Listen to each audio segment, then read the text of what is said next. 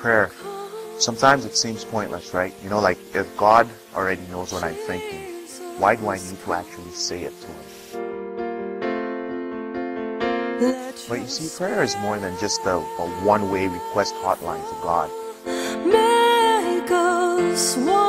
Through prayer, God calls us into loving relationship and communication.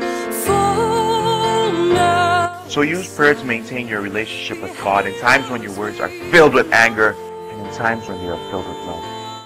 But never stop communicating with God.